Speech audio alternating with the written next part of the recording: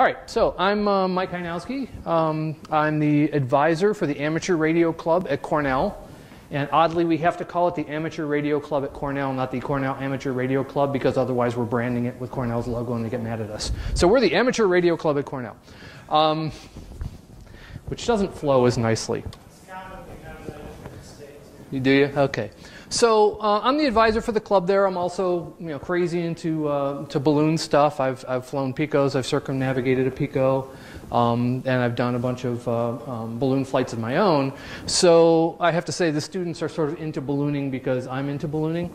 But I want to talk a little bit about the challenges of a university club. And the number one thing as a ham radio club at a university is the students do not want to talk on the radio. They just don't want to do it. I can stick an HT in their face and they don't want to do it. Some of it, for our purposes, is a little difficult. We have a very high number of foreign students, so we have some non-native speakers of English, so that can be a challenge. But a lot of them just the radio, talking on the radio, not an interest.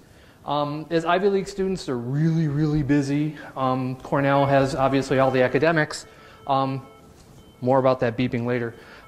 There's the academics at being at a university, but also Cornell is one of the universities that does project teams, which allows students to do really cool stuff. We have autonomous vehicle project teams, rocket project teams, all this other stuff. The students love to be involved in those project teams because it gets them some teamwork stuff that they can put on their resumes, which is actually a draw. There are students who choose engineering at Cornell because of the project teams they want to be involved in. So they spend a lot of time on that. Also, the students who come into my club, very diverse skill sets. We have students majoring in engineering, computer science, physics, atmospheric sciences. So I can't count on what skills those students are going to have when they come in. Some of them want to do programming, some of them want to do electronics. It can be almost anything. So I spent a couple years as the advisor trying to get my feet under me and trying to get them doing HF radio and trying to get them on the air, and I discovered they just didn't want to talk on the radio. So go with the flow and actually do what I like to do because I don't really care to talk on the radio either. But what was the club interested in? They were really interested in soldering, both surface mount and through hole. I've got a bunch of students who came into Cornell who'd never touched a soldering iron. They're engineering students that had never soldered two wires together. Board etching is, old school board etching. If you talk to a college student, how do you make a computer board? They say you send the Gerbers off to a board house, and in 10 days you get a board back from China. You can do that at home without an etching mill. They had no concept. So board etching is actually one of the most popular things that we did. I had to reprise one of the sessions and do it a second time because the students really wanted to etch a board with acid and safety goggles and all that. Kit building, because they hadn't soldered, a lot of them just building kits was really cool and really fun and a way to get sort of introduced to electronics. One of the topics that several of them have mentioned, and I'm glad that they're freshmen because it gives us time, is I want to build a radio from scratch. I don't even know what that means. Let's do that. And I'm like, okay, we'll figure out how to do that. And the balloon launch. They knew I was into it, and actually since kids today, a lot of kids today are involved with groups that do balloon launches in their high schools, and some of the people here support those kind of groups. And they had done a balloon launch in high school, but they sort of didn't know much about it, and they wanted to learn more. So we ended up choosing as a project to do a high-altitude balloon. And of course, twist my arm, right? I'm a balloon guy.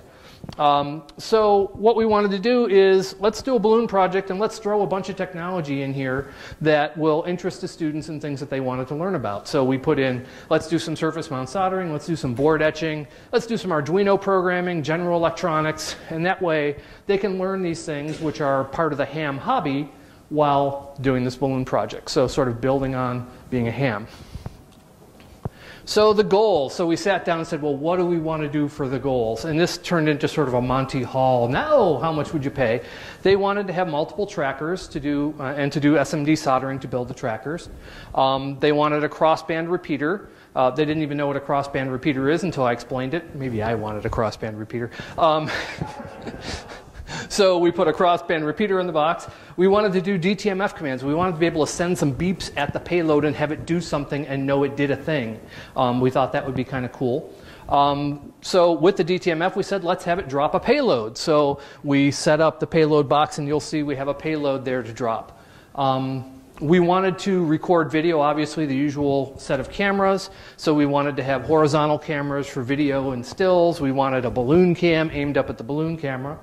And then now, how much would you pay? How about we throw in some live analog TV video, broadcast that down to the ground so we can see the balloon while it's in flight. And oh, you know, we have an ASL rotator and a really cool ground station at Cornell. So how about we set up that to receive the APRS beacons and actually aim the antenna at the balloon while it's in flight so we get the best video. And well, we're getting the video at Cornell. Why don't we live stream it onto YouTube so we have live video coverage while it's in the air? And that was all really great, and then we ran out of time. So, so we actually tested the ATV transmitter. I picked up a Video Links transmitter, which I happened to have for a couple years because maybe it was one of my interests too. And we tested it. I actually have a friend who's a ham, one of my Elmers, who's a commercial, or not a commercial pilot, an amateur pilot? I don't know, licensed pilot, and has his own plane. That's the words I'm looking for. And we put the ATV payload behind him in his plane, and he flew about 6 miles from campus, and we aimed that really nice ASL rotator at him, and we really didn't get much picture. And at that point, we were running out of time, so we said, okay, we're going to put this in the back burner and figure it out. And so debugging the ATV video will be a ham project to learn about attenuation and testing antennas and learning where lost signal is happening in a radio system, and that'll be something we'll do in the fall. So, you know, it's turned the failure into an opportunity, right? So I talked about it with the students, and they're like, yeah, I'd really like to figure out how to debug that. So now it's kind of killing me because I'd really like to know what's going on and what's wrong, but I'm waiting till fall, and then we'll all get together and we'll debug it piece by piece and figure out why the video didn't work. So we had to kill the live tracking and the live stream to YouTube and all that, but watch this space. Maybe Cornell will do something really cool next year with that. So the planned balloon configuration was, you know, you've got the balloon, find the little button. Here it's got a button. So we've got the balloon, the parachute, the payload box. That's this payload box over here with the payload that we want to drop via DTMF code. And then this payload box down here would just be cameras and things. So this was the planned configuration, and the idea was that we sort of calculated it's going to go to about 100,000 feet. So we said, okay, at about 90,000 feet, we'll send a DTMF code to drop the payload. So we'll know that we dropped it intentionally.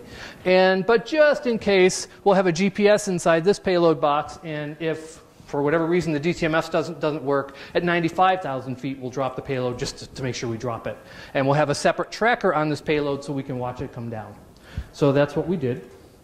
But unfortunately, and this being a university college project, this is a learning curve for me. Usually when I fly payloads, I've built everything and I know it all. In this case, we had one student working on the software that's in this payload box. We had another student working on the software that was in the camera payload box. And the student who did the camera payload box had to be at a wedding that weekend, the launch weekend. And when we went to boot up that payload, I couldn't get it to boot. I couldn't get it to work. So we're sitting in a drizzly, rainy venue, which more about that later, trying to get a launch off. And I couldn't get the camera box to work. So we ended up cutting the camera box off and getting a GoPro and duct taping it to the top of this payload box and calling it good for the flight because it's the best we could do. When it turned out later what the problem was that someone, when he cleared off the SD card for that payload box, forgot to put the SD card back in the Arduino. He didn't give me the to-do list. That's right. Jules is the OCD one. I'm Myers-Briggs ENTP, which is make list, lose list. So I write these great launch checklists, and then I don't follow them.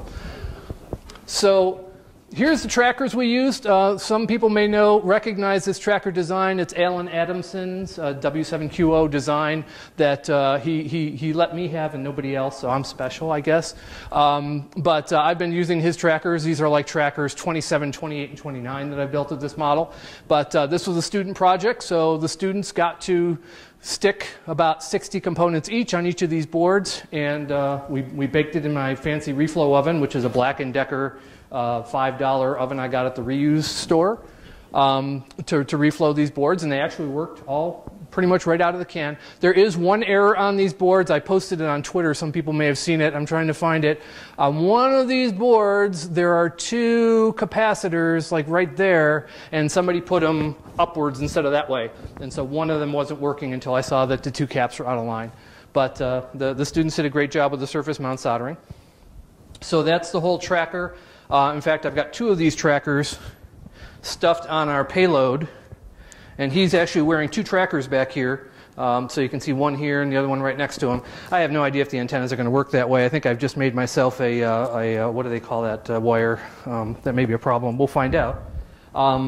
So that's one of the trackers. And it's got a AAA battery there, and turn it on, you just put those 2 things together and the lights start going blinky blink, and there you go, you got a tracker.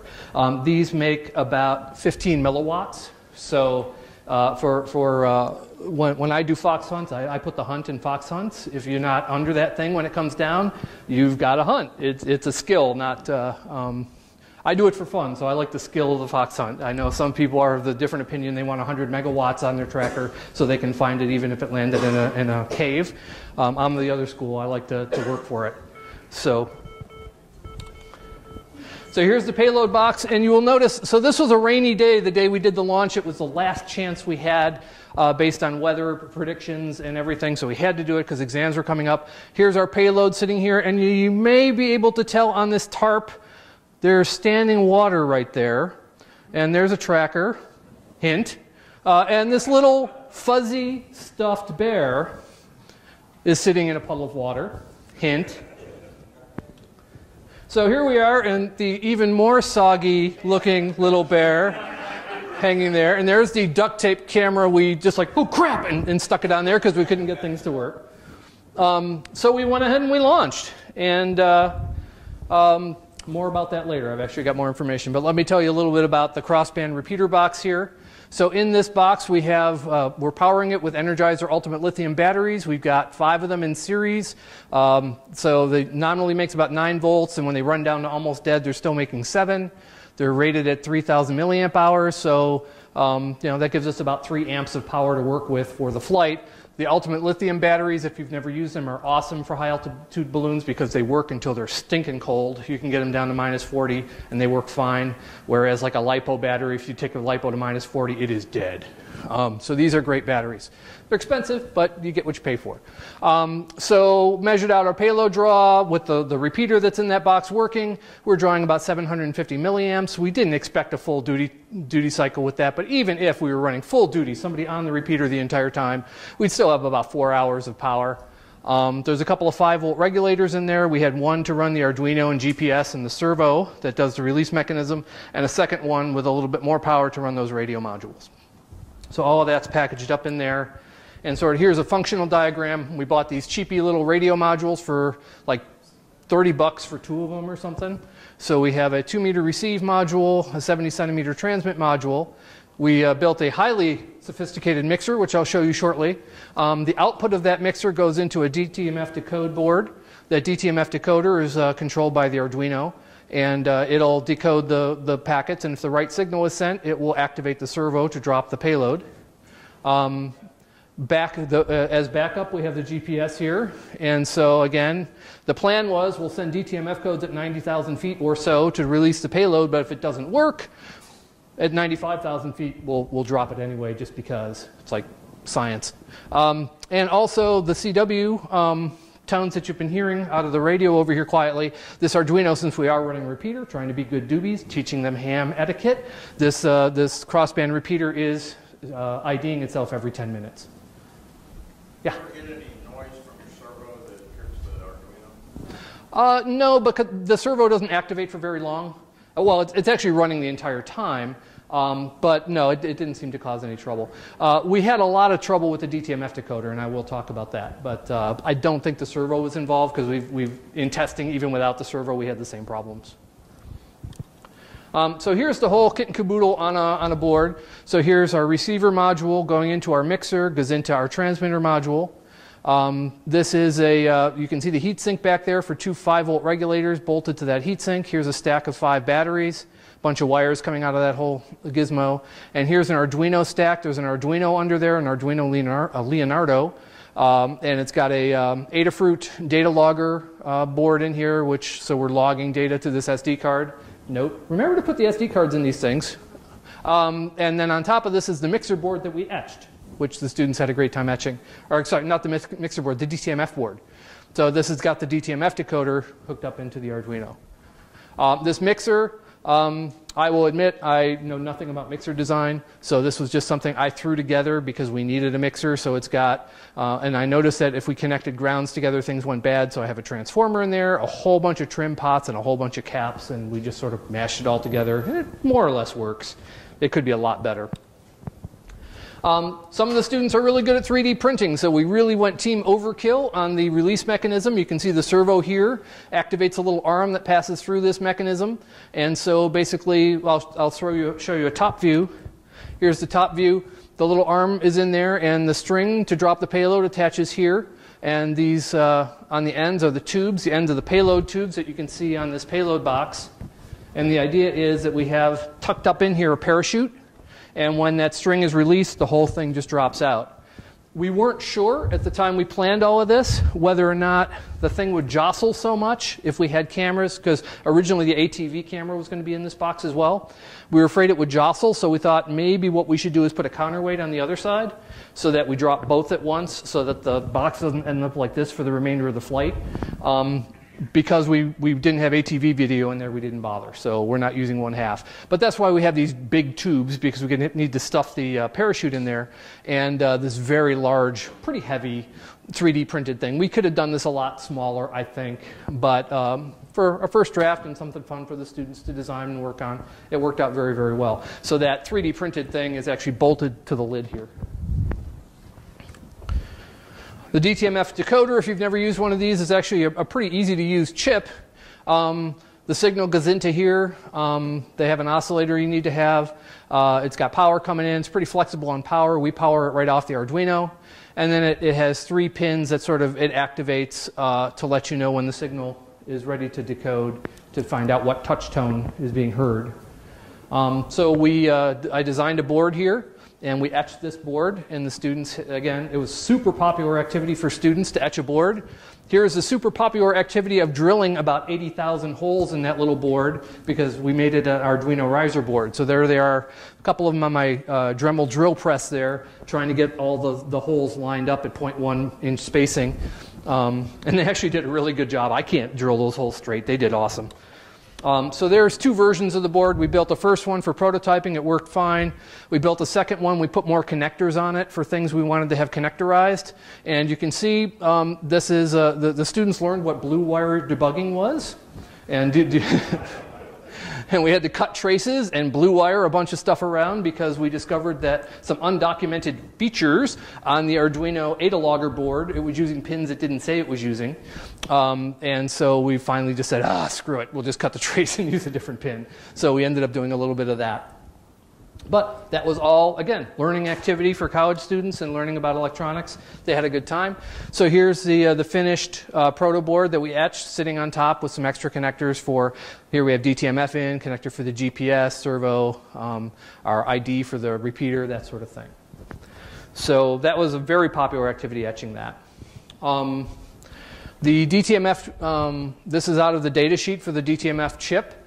And it basically shows that when a DTMF tone is heard on the input, that one input pin we have, it pulls this pin high. When that pin gets pulled high, you know to go ask the chip what tone you're hearing. And you ask it by pulling this pin high 4 times, and each time you pull this pin high, you then query this pin to see if it's a 0 or a 1. And so what you get back is basically a 4-bit number, so a number between 0 and 15, which gives you the DTMF code, or DTMF tone. So the students got to see this, and then the sample of code I wrote just to pull the thing, where here, 4 times, you pull that 1 pin high, you wait 10 microseconds, read the other pin, pull it low, wait 10 microseconds, repeat 4 times.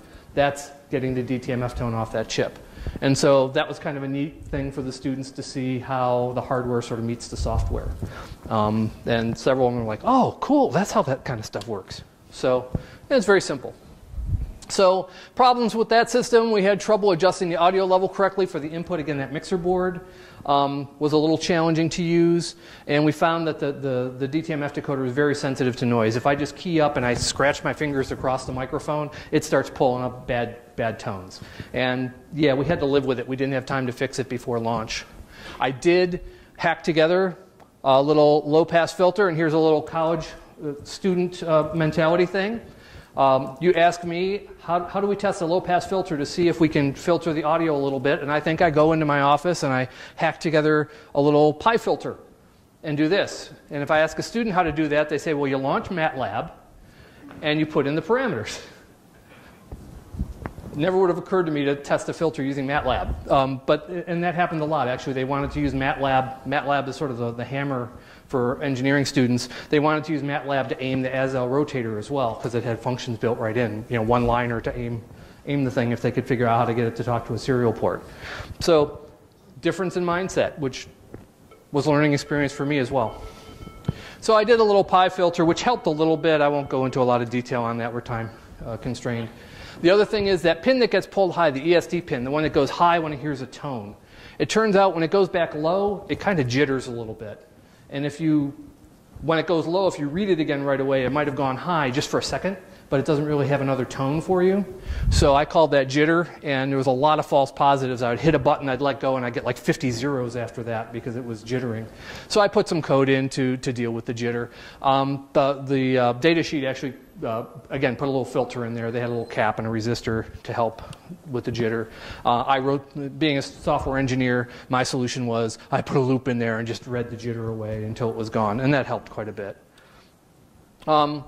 In flight, that DTMF thing, it worked fairly well up until about 50,000 feet. After that, we were getting a lot of false positives, and people were using the repeater, right? The audio for this is coming through the repeater, and people talking were generating false positives. And the DTMF decoder, if it gets an invalid set of codes, we're using 4-digit codes to control the payload. If it gets an invalid one, it would send some tones to tell you it got an invalid one.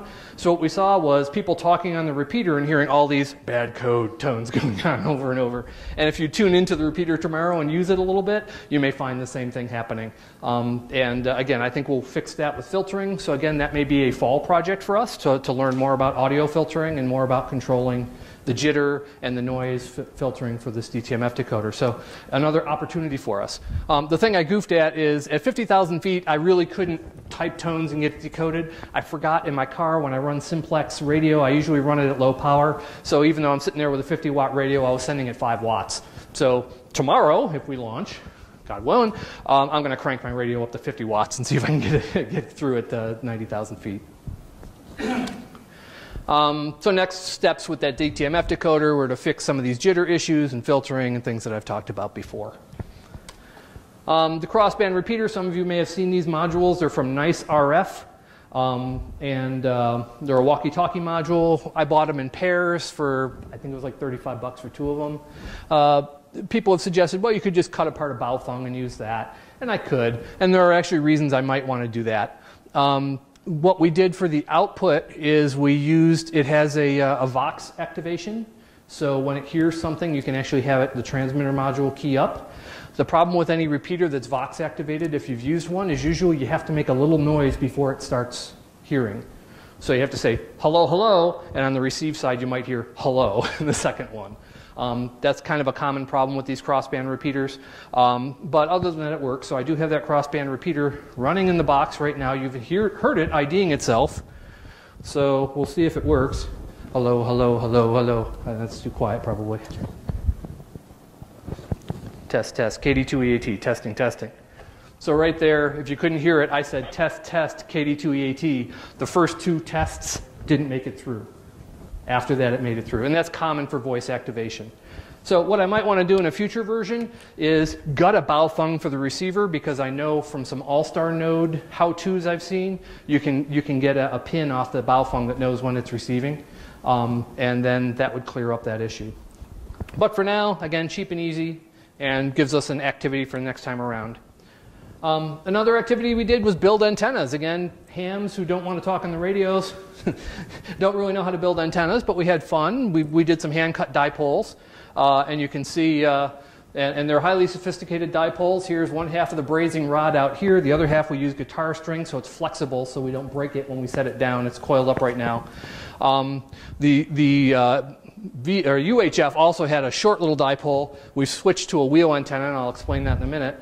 But as a club, we bought an antenna tutor, a nice rig expert. So we got to have a little graph, SWR graph, and the students got to learn how to sort of nip the antenna down, make it too long to start with, and nip it until you get to a nice SWR, the frequency of interest. And that was a fun activity to just learn the basics of tuning SWR in an antenna. So our experiences with that crossband repeater, again, we had the voice delays that I talked about. The output dipole that I had, the UHF dipoles, I had on a little bit of an angle, hoping that I would hit the ground. But the problem was that I think the repeater box was spinning. So what we ended up getting was flutter on the output. It would sort of pan across, and some people would hear it, and then it would drop out for a second, then you would hear it again. And so what I wanted to do is have something more omnidirectional pointing down, which is why now that's got a wheel antenna sitting on top. Bill might recognize that. That was the wheel antenna I had intended to use for ATV, for the analog TV, and I just hijacked it and said, well, it's a wideband antenna across UHF. It'll work. Maybe. We'll find out tomorrow. So I stuck that on there for next time. But we did have people. I was surprised. I did announce my flight around in central New York, and I was surprised how many people were trying to hit that repeater from all over, from Pennsylvania, from New England. It's like, who are these people? How did they even hear I had this thing going? I was pretty excited about that. I talked about the mixing board before, and we are tight on time, so I'll skip over it. It's suffice to say, I don't know nothing about no mixers, but that's what I built, and it kind of works. Camera payload. The box you do not see has 3 cameras in it. It has a horizontal camera pointing out to take snapshots. It has another horizontal camera pointing out to take video, so I can do both at once if I want. It's got another upward-facing camera for the balloon cam, hoping to capture the balloon burst. Also, that payload box will sit below this one, so we'll make sure that camera's on when we drop the payload, so hopefully we see it whip by or bash into the camera or get tangled or whatever it's going to do. So that is also controlled by an Arduino. So being a cheap bastard that I am, I bought some cheapy cameras for like 25 bucks off Amazon, and I opened them up and I soldered on some blue wires and added some little connectors so I can remotely control these cameras from an Arduino. So literally just exposing the buttons is all I did with that surgery. And built a little, this is a board I built, which has, these are optocouplers. So the optocouplers are there because some of the buttons on the camera, you can't just touch the wires together using transistors. So I just used optocouplers, and that solved all my problems. So some optocouplers there, and we use an Arduino Feather for this one. So there's a Feather M0 under there, and another Adafruit Ada logger board that's got data logging, and a GPS chip, or GPS there. And you'll notice the SD card I didn't put in is sticking right there. That would be the problem with the board the last time. So I talked about those problems. I just literally, one of my checklist items is clean off the SD cards, because I've got a scar from the time I didn't clean off the SD cards and didn't have video because it was full of crap. So I cleaned off the SD cards. I had them all set out on my desk, and I lost count of how many I was actually using, because I was also cleaning off my FPV camera, the SD cards from my airplanes, and I just thought that was for something else. So that's what happened. So we launched without that camera payload box. We just, somebody who was there happened to have a GoPro, so we just, he volunteered it and stuck it on top. The DTMF, as I said, worked early in the flight, but at about 90,000 feet, we couldn't get the codes through, so it fail-safe dropped itself at 95,000 feet. We discovered the bear fell way faster than testing indicated. We actually, my office is in a 7th floor building. We did highly scientific testing. We dropped the bear down the stairwell, and we timed it a bunch of times. And it's kind of hard to get good data doing that, but we figured the drop rate was somewhere between 3 and 5 meters a second. Couldn't really nail it down because it kept bouncing off walls. But, but worst case, it should have been 5 meters a second. It ended up falling at like 9 meters a second, and we think because the bear was really, really soggy. So the bear fell really down. So we thought we lost the payload in Cayuga Lake, and I'll show you the stuff in a minute about that. So the main payload did great, though. It climbed to 109,922 feet or so. That was about 9,000 more than predicted because we didn't have the big heavy camera box. We just duct taped another camera to the top. We expected, due to the reduced weight, or we expected that. What did surprise me is that it fell faster than we expected.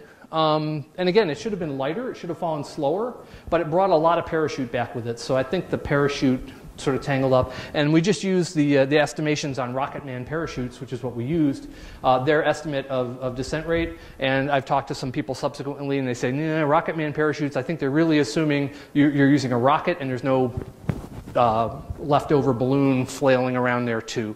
So that's just a data point for the future. If you use the Rocket Man estimations, I think if you're using a rocket, probably okay. If you have a bunch of latex balloons flopping around with it, probably a little optimistic. So here's the main payload flight, and you can see we launched, and in New York we have this problem. We have these long finger-like projections of water across the state that we have to sort of manage to dodge around. So my usual routine is our APRS coverage here near Ithaca. There's where we live. APRS coverage over here is really good. APRS coverage out in the Catskill Mountains out here, not so good. And mountains, not so good, especially with 15 milliwatt trackers. So what we usually do is drive somewhere and try to bingo Lansing out here, which is farm country, northeast of Ithaca. And so the actual flight, because it was lighter, went higher. The white is the actual, so it went higher. But it fell a lot faster than predicted, so the end result was pretty much spot on. So the predicted balloon landing was here. The actual balloon landing was here. This is about, it's like a couple hundred yards. It was really, really close. I've got if Tori is watching from Overlook Horizon Balloons, he, the previous year, landed one, I think, down here in the woods, and I teased him that he missed landing in the nudist camp, which is right under the 2 in W2CXM. So we're driving by, and I look, and there's the nudist camp, and there's our payload 100 feet past the front gate. Fortunately, the other side of the front gate, otherwise retrieval would have been a new and interesting problem. So yeah, the nude camp is there, and it was down here. Now you will notice here, all these trees. And when I finally got the final beacon, I'm like, ugh. Here we go. Welcome to New York. You know, I've got all this farm field, and I land in the one tiny patch of forest, state forest we have right here. But I got really lucky. See this 2-lane dirt road cutting through the woods? That's where our payload was. Really, really lucky. I thought for sure it was going to be in the woods. And the nudist colony entrance was like, 100 feet back. So that was the main payload. So that was a good recovery. While I was with a few students recovering the main payload, a bunch of other students were out trying to get the bear, which took a less fortuitous path. We can see here the projection for the bear. We had projected that it would drop at 90,000 feet, which is where we wanted to drop it. Instead, the failsafe dropped it at 95,000 feet. But we expected it to descend at a nice, gentle 4 to 5 meters a second. Instead, it dropped at like 9, like a plunk. And you see it's sort of falling behind in this long finger-like projection of water. And here's an above view of what we saw. We wanted to land over here in the nudist colony. Instead, we kind of fell over there. And what was even worse is we're watching the trajectory. We see it going east. It's like, great. And then it started turning north. It's like, no! And then at the very last minute, it turned west. And this was the last known packet at about 1,300 feet. The lake is at 400 feet above sea level. And we're like, crap. We just dropped it in the lake. As it happens, we found out later, didn't know this at the time, so this is late breaking news since Hamvention. As it happens, it didn't land in the lake. Right there on that point happens to be a power plant. We have a coal plant for Ithaca. There's a gigantic pile of coal. Here's the railroad track that runs right up the side of the river or the lake. The only thing that goes up that railroad track is a train full of coal that stops right here to discharge coal and then go back where it came from. And the payload came down, and we saw it going off west. This little building right here, the guy who works there has to check the tracks every week or so to make sure there's nothing on them. He opened the front door and found the tracker sitting right there between the tracks. So my new friend TJ met me at Barnes & Noble and brought the bear back to us. How long after the flight was that? That was about 2 weeks after the flight.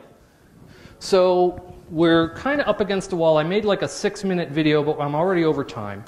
But the video sort of, you can see happy students getting ready to launch. So there's our flight video and folks getting ready to launch in the rain. Again, we sort of had a unfortunate day to launch. It was a complete cloud deck that day. But once you get over the clouds, it was really kind of pretty. And we did get up to 109,000 feet, so we had some nice video from up there. But other than that, the video was pretty boring.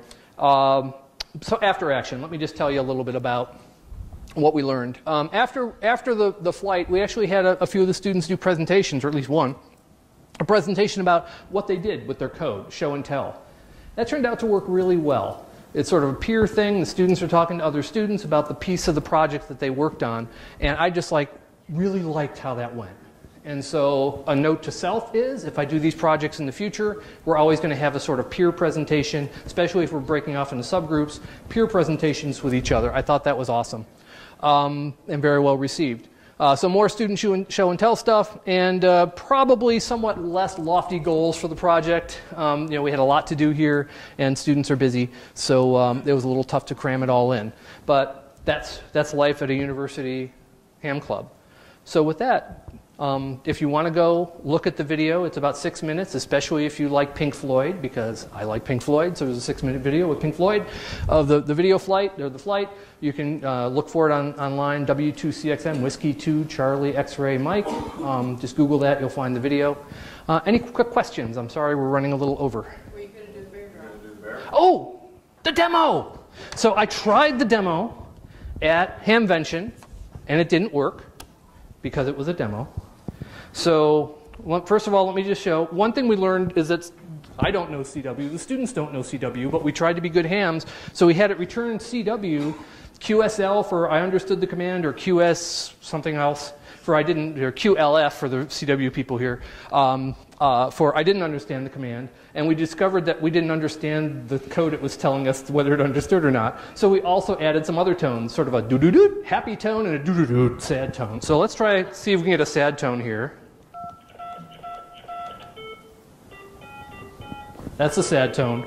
So that's our DTMF code saying we have a sad tone. Okay, so here it is. No pressure, little bear. Here we go. Hey! And hopefully the little bear will do that again tomorrow. Oh, the miracles of high technology. Okay, I don't want to interrupt. If you have questions, catch me at lunch because we're running long. Thanks, everybody.